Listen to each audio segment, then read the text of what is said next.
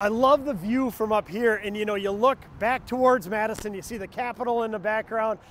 It's not too busy this time of day, but I know I was here a couple weeks ago when it was just completed, and I was amazed at all the traffic coming out of town and how much of it was exiting this off-ramp, and I couldn't help but think, I bet at least 50% of that was crossing traffic and how dangerous that used to be. At that time of day, later in the afternoon, when you see how much traffic is on that east-west stretch of highway, you are saving so many lives and so many close calls by getting them up out of here, get them around the roundabout, and dispatching them to the frontage roads. And you know, you mentioned roundabout. I had to chuckle when I brought that up with Craig. He said people used to despise roundabouts. Now he has communities begging for them because they do such a great job of efficiently and safely moving traffic. Now that the motoring public can understand and navigate these roundabouts, it's a nice, smooth flow of traffic. You don't have to stop all the time, and now people know which way to yield to your left.